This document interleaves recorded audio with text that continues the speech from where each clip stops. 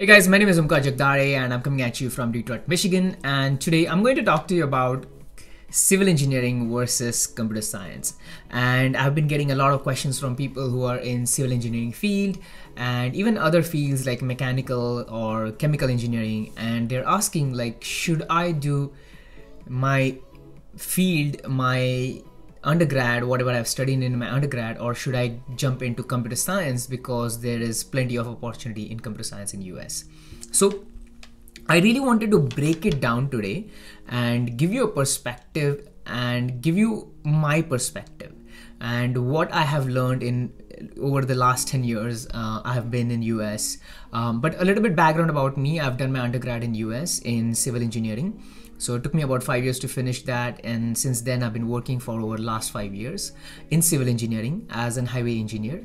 On top of that, I also did my Masters of Science in Project Management.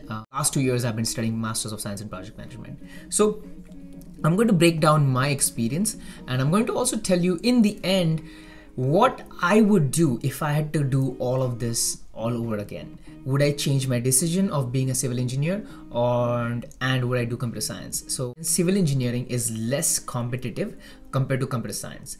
The reason is because the number of people graduating as civil engineers are less compared to number of people graduate from computer science degrees or IT or those kind of fields. So the number of people graduating are less here, and here are more, and I feel like that's why there is more competition there. There are more people applying for same jobs in civil, whereas I feel from my experience there are less number of people applying for same number of jobs. The reason is, like, for example, in my own company we have so many positions open, and at times we don't even have people applying for those positions.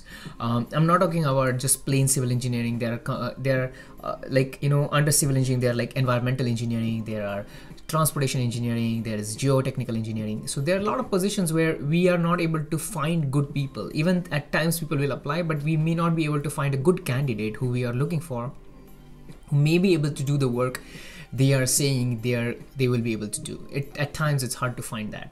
So I would say there is less competition in civil engineering compared to computer science. Now, but here is also, you have to also understand, second point I want to come at, like, because there is more competition in computer science, you also have to understand there are more opportunities there.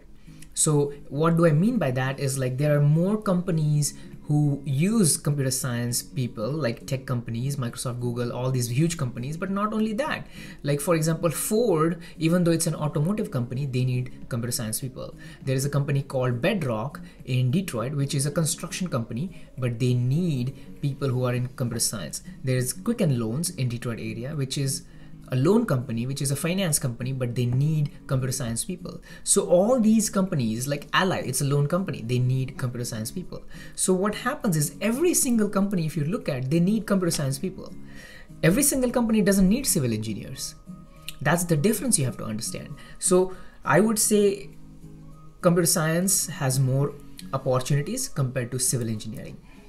As a matter of fact, when I started applying for jobs in Detroit area, there were only about 200 to 300 companies in Detroit area where I was able to apply for jobs in civil engineering. And as a matter of fact, I had applied all of them. But here is a difference. Out of those 300 companies, only maybe 20 to 30 actually sponsored H1B people. Now, you don't have to go through that kind of fights when you are in computer science. As a matter of fact, in computer science, there are consultancies, there are IT consultancies, there are like so many different ways you can get your H1B, so many different ways you can be placed into a company.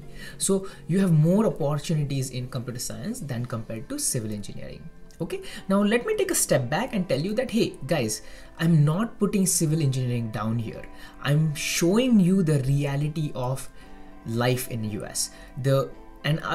I'm also telling you from my experience and what I have known. So I may be wrong. I may be looking at computer science as this fancy thing which other people are doing where things are really great. Okay, I'm not saying that. It's going to be difficult in there as well.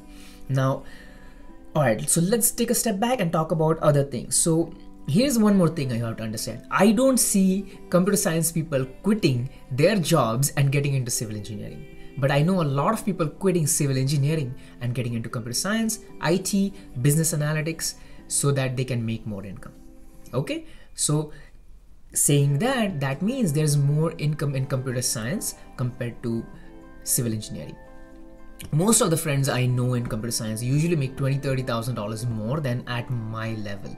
So within graduates who are in Detroit area, for example, they have 2 to 3 years of experience and they're already making $90,000-$95,000 in computer science. Whereas if you're in civil engineering, it might take you 4 or 5 years and a PE license, an FE and PE license you have to give for you to make $75,000 to $80,000. Now, if you're maybe states which are highly paid like Florida, Texas, California, the incomes may be a little bit higher. New York, New Jersey, they may be higher. I'm talking about states which are not highly paid, which are average paid. Okay, Delaware, New York, so like normal states, Connecticut, Wisconsin, Michigan, Indiana, Ohio, these kind of states I'm talking about. Okay, now let's jump into H1B challenges. I want to share the H1B challenges. So in civil, you will have some H1B challenges. Not every company you apply to will know what sponsorship is, how to sponsor people, because they have rarely, like some of them have never had any international people work for them. So when I was going to college, I went to work at different companies, there were a couple of times when I had to drop those companies because they had never sponsored H1B. They didn't knew what it takes, they didn't knew the intricacies of it, and it's literally me teaching them what happens in sponsorship. I feel in IT companies that usually doesn't happen, because most of them have already employed international people. Not only that, there are IT consultancies which you can use to break that barrier of H1B. So you can go to an IT consultancy, join another company, get your H1B from there, and eventually move your job. So that may be an option for you, so that you make sure that your H1B is taken care of. As a matter of fact, last year, a friend of mine who worked with me in the same company I worked at, he got laid off from my company. He couldn't find a job for 3 months. He went into an IT consultancy. He got his H1B. Here's the great story. Last year when he was laid off, he was making $60,000. Within a year and a half of him working really diligently, consistently on IT programs and more of cloud-based computing, he tripled his income. So currently he's making $100,000, $170,000, $180,000 a year, and he's working for a multinational bank. So that's the difference, that's the opportunity you have. In the same time, I've maybe increased my income by 30-40%, whereas he has increased his income 300%. So that opportunity you will not get in civil engineering. Even if you jump jobs, you won't be able to get $120,000 without that experience. How will you get that? A friend of mine who has 3-4 years of experience, he jumped a job, went from 90 to 130, but he was still already making 90, 80, 90. So, that is possible. You can do that, but it's rare.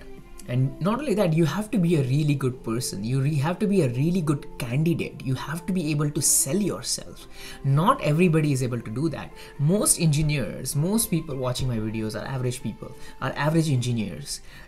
Let's be honest, folks. If you are the top and the best, you don't need this information what I'm giving, right? Because usually, what I've noticed is these top candidates and stuff like that, they usually have their own way of finding information. They'll usually read it. They'll usually talk to people who are already in US. They usually connect with professors on LinkedIn. They have a different way to approach things.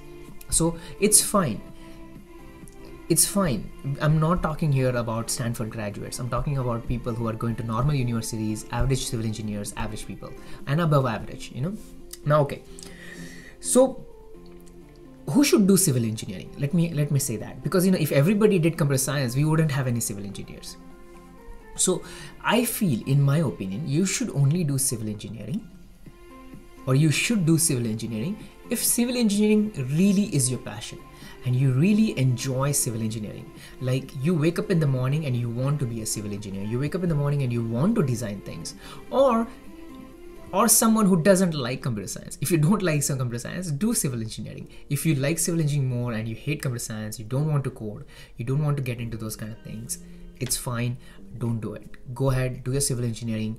Understand the paths will be a little bit difficult, but hey, when you love something, it actually becomes easier for you. And that's the difference between You know, when people will message me on Instagram and they'll say, hey brother, like, you know, I'm hearing a lot of things from different people that, you know, you should move into computer science. I already started my civil engineering degree and you should move into computer science. Now the reason that person is saying that is because they really are not passionate about it. They came to US just to get a good job. Eventually their eventual goal is just to get a good job and figure out life. When you're passionate about something, folks, you don't ask those kind of questions. If it's difficult, the way you say things is like, I will figure it out. I don't care. I will figure it out because I'm passionate about it. So you have to genuinely ask yourself, are you really passionate about civil engineering, or are you passionate about making income? Are you passionate about making a good income so that you can enjoy your life? You know, so let's look at what advice I would give to myself if I was 5 years down. Like, you know, I would go back 6, 7, 8 years back in time. Okay, here's what I would tell myself. Today I know myself very well. Today my passion is my YouTube, my free time, what I get to do in my free time, traveling, meeting new people, spending time with family. So I know that is my goal and my priority today. So what I would tell myself is like, hey, I want to make the maximum amount of money in the shortest amount of time. That is my goal. So for me personally, it doesn't matter if I'm doing computer science, if I'm doing project management, if I'm doing product management, or if I'm doing civil engineering. Whichever field that gives me the most amount of income in the shortest amount of time, and I get to enjoy my work. I don't want a stressful work. I want to enjoy my work. I will go ahead and do it. And here's the thing, I totally believe, even though I know a lot of people complained about computer science and stressful and stuff like that, I know you can find a good job in there. I know you can find a job which can satisfy you and your needs and also pay you a little bit higher income. I totally believe that. So saying that, I remember my mentor 4 or 5 years back, I was driving him to an airport. He's financially free man, he retired in his 30s. He told me, Omkar, why don't you do computer science? Why don't you do a master's in computer science? And here's what I told him. Chetan, I love engineering.